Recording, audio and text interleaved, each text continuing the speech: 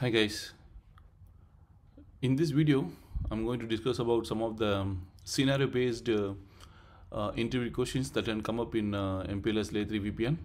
So in the first part we saw the first scenario about something related to BGP and also PHP. In the second part we discussed about some of the theoretical questions, like I come up with some 16 interview questions that are related to MPLS L3 VPN.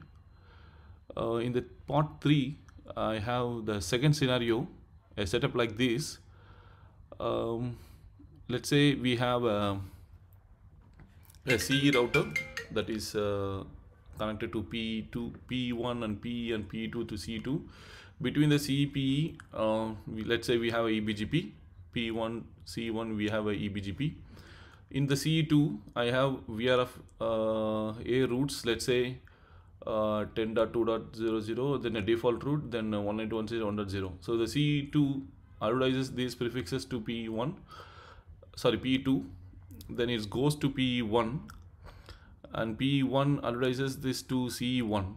So in CE1, in the show IP route, I can see all the three routes, but the CE1 is connected to R1. R1 between the CE1 and R1 local router, it is having only the 10.2.2.0/24 and 192.168.1.0/24. So basically in R1 I don't see the default route entry in this router. So the question is why this R1 is not receiving the default route. So basically if you see C2 is advertising it, and I can see that P1 receives that and C1 receives, and then in R1 I don't see that. So basically in this type of question the person taking interview is trying to check, when a route is missing, that is advertised from one CE to another CE, what are the checkpoints that you will do, and ultimately you have to answer why it is not coming in R1.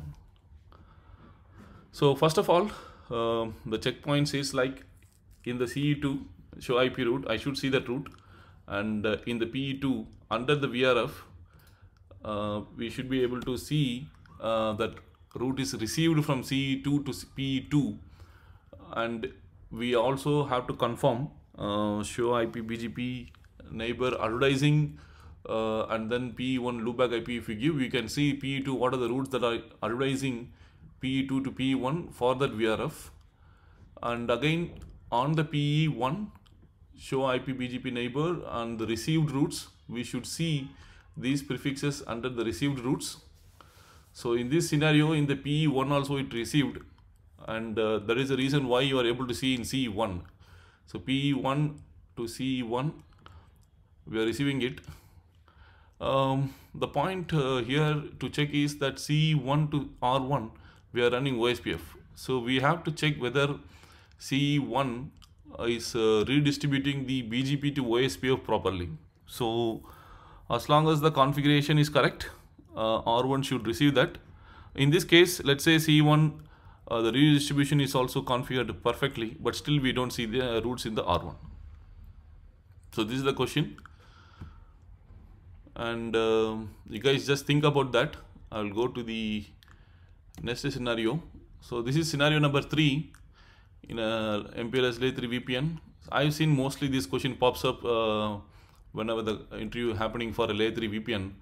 That is the C1 P1 C to P2, they are running EBGP. The PC protocol is EBGP. C1 having the AS number 65001, and C2 is also having the AS number 65001. So now the complete MPLS cloud, that is both the P1 and P2 using the AS number, let's say 9846. So now the question is basically, when you initiate a ping from CE1 to CE2, will it work? Right. So we saw in scenario 2, the question is like why the default route is not coming up in R1. Okay, so let's go to the answer for scenario number 2. So the scenario which shown here, from remote C to local C, we receive the BGP address route including the default route, but when we redistribute them to OSPF neighbor, all route goes except the default route. Basically, it's an expected because we cannot redistribute the default route into OSPF. If you want to redistribute default route into OSPF, we need to use the command called default information originate. This is the keyword we use in order to advertise a default route into a OSPF domain, because it is designed in that way because we know that stub and totally stub already advertises default route as a type 3 LSA. Hence, by default, OSPF won't redistribute the default routes. So the answer is basically lies the problem between the CE1 and R1, because CE1 advertises the routes, but the default route alone not going into OSPF, because we need that default information originate command in order to redistribute default route into an OSPF. So basically that is the answer for this question. But as a person taking interview, they might expect you to check whether you know how to verify the routes received on a sent from a CE, received on one PE, sent to remote PE, and how you verify that the remote CE also received that checkpoints basically. Now for the second question, the same scenario basically, can CE1 ping the CE2? It won't work because I'll show you in the topology itself. Both the CE routers having the same AS number.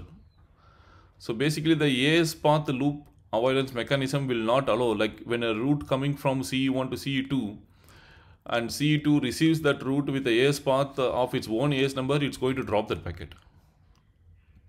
Right? So it won't work because both the CE routers have the same AS. So by default, AS path loop avoidance mechanism will silently drop the packets. You won't see any kind of log message also unless until you enable BGP debug. You won't see the packets that are getting dropped by AS path loop prevention mechanism actually.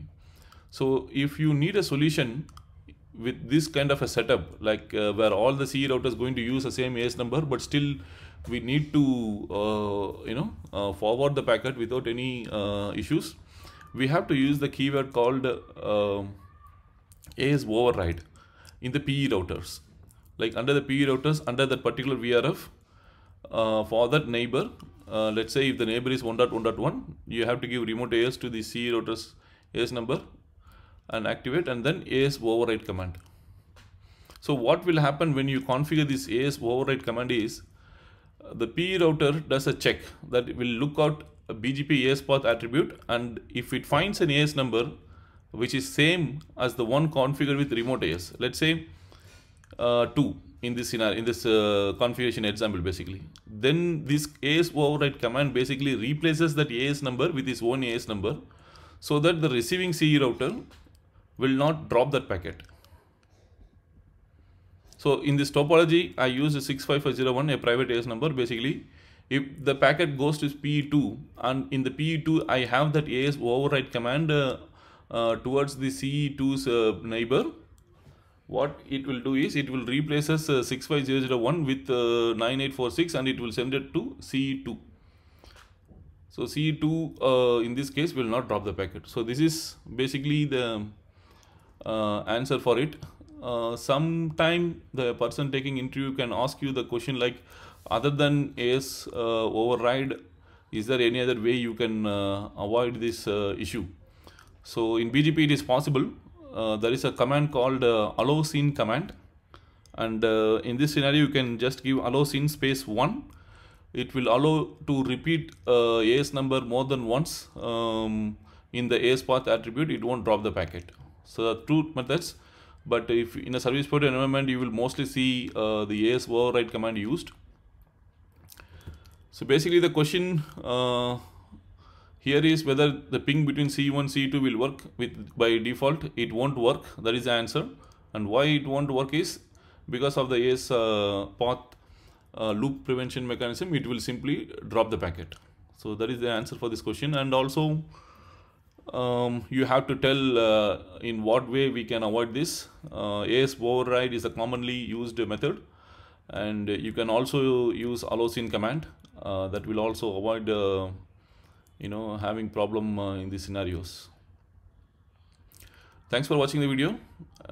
Make sure you subscribe to my channel if you like this video, and also share with your friends and anyone preparing for the interviews. Thank you.